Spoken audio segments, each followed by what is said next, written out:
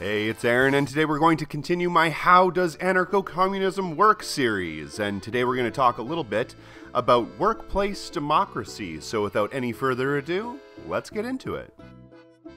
So earlier you said that all workers in a factory would own part of that factory, but if everyone at the company owns the business, then does that mean that everybody is the boss? And if so, how does anything get done? Don't you need some sort of leadership to have a business actually function? And if not leadership, then who directs the workers? Well, it's a misconception to believe that we always need leadership roles to tell us what to do. Though some people do at times require supervision or guidance when they do work, you'll notice that people who often take pride in their work or enjoy their job will usually take the initiative and do that job very well without someone having to tell them that if they have time to lean, they have time to clean. But if the question is, how do we organize the workforce, and what if we actually do need leadership positions, the answer is simple: workplace democracy. Workplace democracy is an idea based around the concept of worker self-management, a classic concept where instead of having a top-down hierarchy with a boss or a CEO or a manager telling you what to do, you would actually have a vote in what you do, and work with the rest of your coworkers to determine what to produce, when to produce, how to produce, and what to do with the profits. If the business is small enough, you could collectively work together to arrange schedules and set up meetings, organize what time co-workers should show up, and so on. And on a larger scale, if the work of organization or management becomes a full-time job, then the workers can vote to elect a manager or a labor coordinator to delegate those tasks. In nature, natural leadership roles do occasionally show up, and it's not against anarchism to allow those certain leadership roles to take a position where they are useful. If you happen to know a little bit more about mechanics than your neighbor and his car breaks down, you would naturally fill a leadership role in teaching that person how to fix their car. But those leadership roles are often temporary, and there's no reason why we need to have the same person that knows how to fix the car be the same person that runs the society or the business or the organization. And it makes very little sense to operate in a business where you have absolutely zero say in what happens to the product of your labor. It makes even less sense that you would do all of that work and have someone else actually gain the profit. With this in mind, the idea of voting for your boss seems like an extremely favorable solution. No longer would you have to deal with a supervisor that doesn't understand the job that he's supervising, or management who make decisions that hinder progress. How many times have you come up with a revolutionary idea at work and had your boss shoot it down because it didn't go through the proper channels, or maybe you made him look stupid?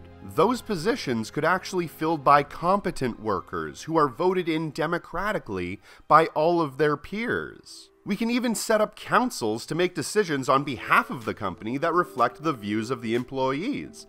And honestly, who better to make those decisions about a corporation than the people who know that corporation best? The people who have to work and essentially live at that corporation every day. You know, this sounds a lot like a worker co-op, and if you really like worker co-ops that much, why don't you just start one? Under capitalism, there's no reason why you can't. Well, to a point that is true, but let's look at the reality here. For the most part, regular people don't even know what a worker cooperative even is. You aren't taught about it in school, and if you are, it's a really short class. And even if there are successful worker cooperatives, they're rarely spoken about. For example, did you know that the cranberry juice producer Ocean Spray is a cooperative? It's one of the largest producers of cranberry juice in the United States, and yet we never hear about how it functions. Or what about the Mondragon Corporation in Spain? It's the 10th largest company, and yet you've probably never heard of them. I'm sure that if more people knew what a worker cooperative was, they would be much more willing to join one.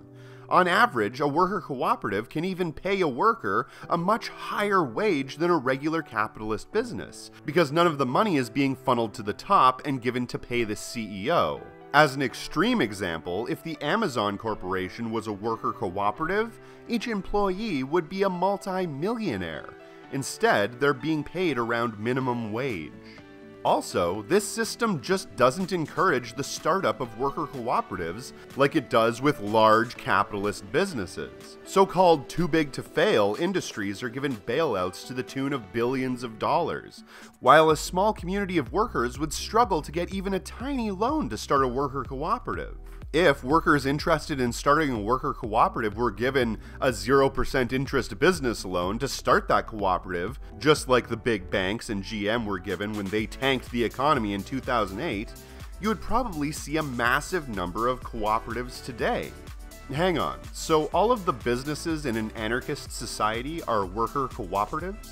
Not exactly. A worker cooperative is a neat idea, but it's like a baby or a puppy in comparison to what an actual anarchist business would look like. They're constantly slipping on the floor and falling down. Worker cooperatives under a capitalist system still must adhere to all of the rules and regulations of that system. It will still have to deal with economic recessions, price gouging, labor shortages, and every other problem that the capitalist economy has created. Anarchists don't want worker cooperatives exclusively. We want the worker control and ownership of the means of production. And worker cooperatives are a convenient way to get there. Setting up a worker cooperative sector under capitalism is a great way to build a dual power structure in the area of production, but it's still extremely limited. Businesses in a system where the workers actually own the means of production operate in the same sort of democratic fashion, but they're not restricted by the inherent contradictions created by capitalism. They wouldn't be forced to violently compete with one another in a market system, but would rather be encouraged to cooperate with each other to build the best product available. Obviously, some sporting competition can be involved, like trying to produce that product a little bit faster or a little bit better than the competition. But the point at the end of the day isn't to individually profit. The point is to benefit all of humanity, and therefore we would all profit. Small business owners wouldn't be limited by the amount of money they had to create some amazing service or revolutionary gadget, and rich capitalists wouldn't be able to start useless vanity projects to inflate their egos just because they have enough money to do so. Obviously, the entrepreneur or the inventor would be limited by the resources that the community is able or willing to provide, but again, these factors can be worked out democratically. Worker democracy gives the employee back their autonomy. It gives them back the pride that they can feel in actually building or creating something, and in essence, still being able to own the product of their labor. And we all know that when you own something, you're much more likely to take care of it than if you don't. People that own their own house or own their own business are much more likely to work harder at keeping up that business or keeping up that house than people that simply work there to get a paycheck. All of the workers would be able to come together and determine their own destiny, instead of some CEO or bureaucrat 100 miles away on a beach drinking a margarita, making all of the decisions for your life and profiting off of your work. Those decisions can be made on your own.